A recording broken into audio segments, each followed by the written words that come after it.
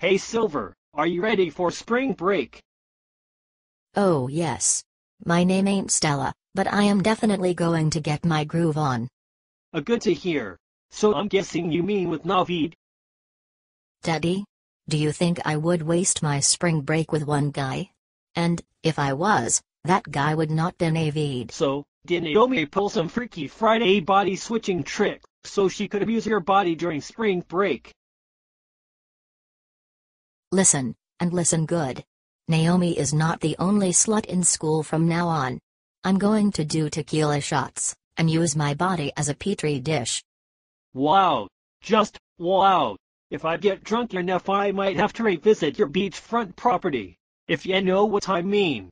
If not, I mean, tap that. Teddy, you can have this body, anytime, you want. Spring break. Spring break. Spring break. Calm down, Silver. Calm down a little bit.